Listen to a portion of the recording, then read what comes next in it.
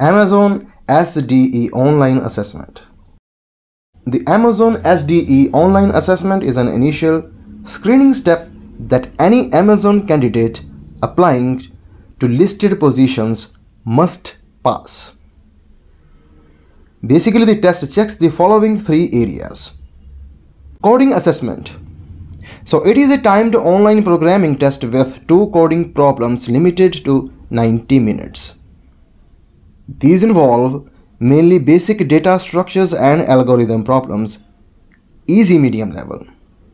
And Amazon is interested to evaluate your ability to solve problems, write correct code, and apply DS patterns and algorithms. Number 2, work simulation. So here Amazon wants to see your system design and problem solving skills applied to various work related scenarios with simulated peers, managers, and stakeholders. The test includes 3 different modules, all of which are examples of real live work of Amazon software development engineers.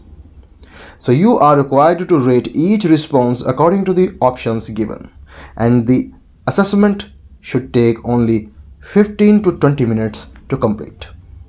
Number 3, work style assessment, which is an untimed personality test, and it focuses on work environment, decision making, and preferences.